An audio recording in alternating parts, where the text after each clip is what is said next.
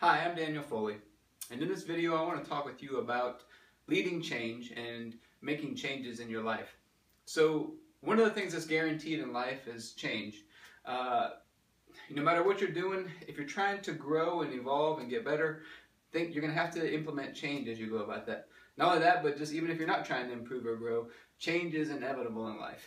And a lot of people don't handle change well.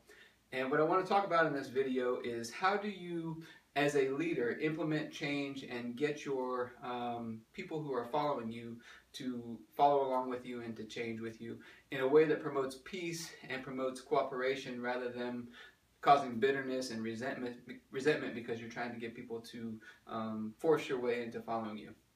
So a lot of this has to do with biblical peace. So how did I learn about this? I had a time where I was reading through my Bible and the Lord clearly showed me that His will is always unity, that people will be unified together and working together and cooperating rather than competing, and that division is a work of the flesh, so to speak.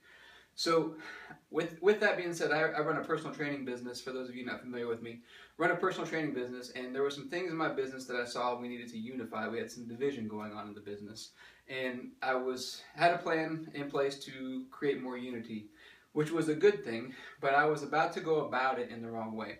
So I was in the process of trying to lead our clients and our staff through this change to create more unity in our business, but I was about to go about it in the wrong way. So I was about to sit down and basically say, hey, this is what we're doing, and there's not really an option, this is what we're going to do. And quote unquote just force everybody into that change, which was not the right way to go about it. So a couple days before I was getting ready to make those changes, I had a dream. And in this dream, I'm driving on a road that's very curvy, and I end up driving my car off the road. And it was one of those dreams that just sticks with you, and I remembered it, and it kept sticking with me. And about a day or two later, I got the interpretation of the dream, which that all the ways of the Lord are straight and they're a level highway. So they're not crooked. So I was on a crooked path, and that I was going to be forcing everyone into everything. And then later got led to the book of Deuteronomy, where it says that every time the Israelites, or whenever the Israelites came into the promised land, they always had to offer terms of peace to everyone they encountered before they could go to war with them. So they had to give them the option. They could make peace with them, or they would end up going to war with them. And God was with the Israelites, so it wasn't going to turn out good for the other people. So it's a lesson that we need to learn is biblical peace, and that God has made peace with us. He's reconciled us to Him.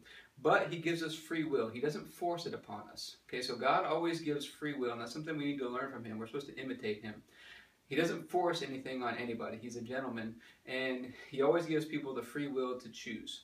With that being said, though, there's a couple things that I want to highlight. And number one is communication. So God is a very good communicator. There's a scripture that said God never does anything without announcing it first well ahead of time through His prophets. So God is always trying to communicate and foreshadow and tell people what is coming to give them forewarning of what's coming. So for example, the Israelites going in and saying, hey, make peace with us because here's what's going to happen, so to speak, and giving them the choice. So God is always trying to communicate and foreshadow what's coming. So as a leader, if you're trying to lead people through change, you need to make sure you do a good job of communication. So this is something I had to learn, is doing a much better job of foreshadowing and telling people what's coming and what's coming ahead of them. So, I've done this as a leader. I'm sure a lot of you guys out there probably have too, but it could be with your spouse or your kids or your staff or whoever it is, but you just kind of dump things on people at the last second and they weren't prepared for it. Nobody likes that. I don't know. I don't like it when people do that to me. You want to give people a chance to be prepared and to think about it and to make up their mind willingly and choose to follow you rather than things being thrown on them at the last second and kind of forced into a decision. So that's the first thing. So you want to make sure you communicate. And then number two, you always want to make sure you give people a choice. So you have to give them free will, the ability to choose. So how did I handle this situation? So I went in and I sat down with everybody that I needed to talk to, and I laid out for them what the plan was, and here's where we're trying to go, here's what we're looking to do. And I said, it's not going to happen tomorrow, but we would like for you to align yourself with this and be on board with what you're doing. And we're not going to force you into this right now, but I want to let you know what's coming, and this is what lays ahead for us. And 90% of the people, fell right in line, and then the other people gradually fell in line after that, which was much better than going in and forcing them to do it. And because everybody gets bitter, if you force them to do stuff, almost everyone gets bitter, and you build up resentment, bitterness, things like that, rather than people making a choice willingly to follow. So that is biblical peace. Like I said, make sure you offer these terms of peace, make sure you communicate what's coming, and then give people the choice, give them the free will to choose to follow and go with that change.